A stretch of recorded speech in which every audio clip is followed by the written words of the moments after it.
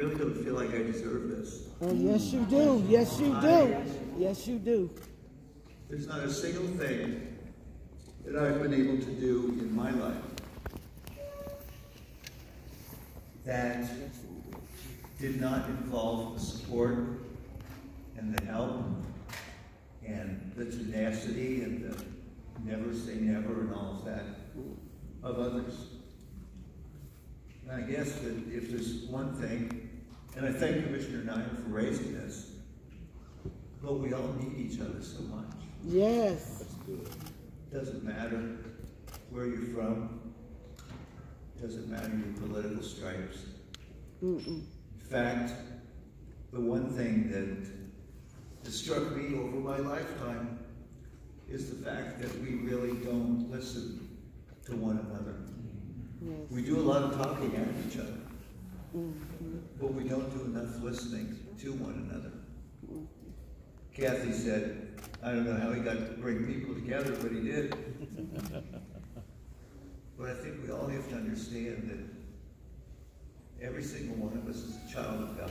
That's right. That's right.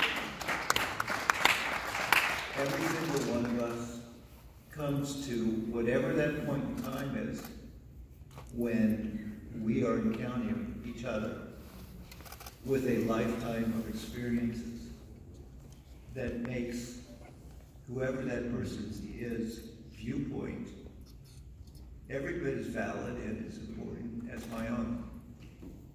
And if we don't really open our ears and try to listen, we're never going to hear.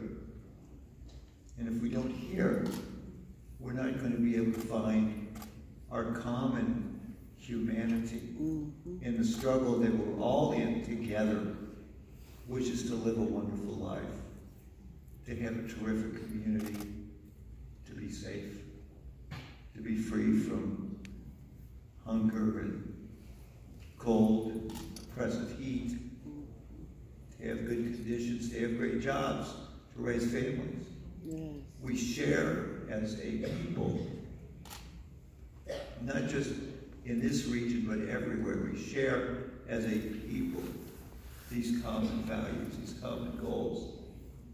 And if we are ever to move forward as a people,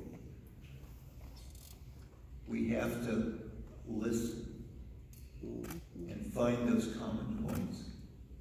And there, in that, is where you find the solutions that will advance us together. I have loved what I have done in my career. I have lived a blessed life. Yes. And I thank God for that. Amen. Yes. I thank all of you for that. I thank my family for their sacrifices and allowing me to be a part of a larger family, which I think of all of you as. And while this chapter in my life is coming to an end,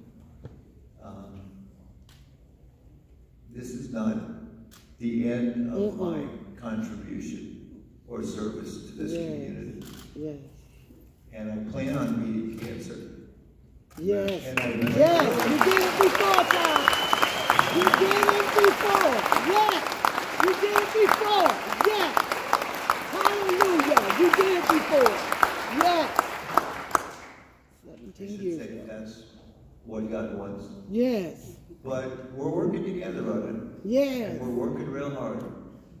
And so in closing, Curtis, to you, thanks for all of your kind comments, and I look forward to seeing the video at some point.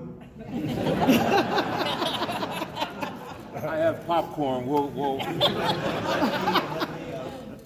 And let me close by saying to Victoria Park. Where is Victoria Park? Behind you. Stuck up behind me. It's a problem with a wheelchair. You can't see who's around you. But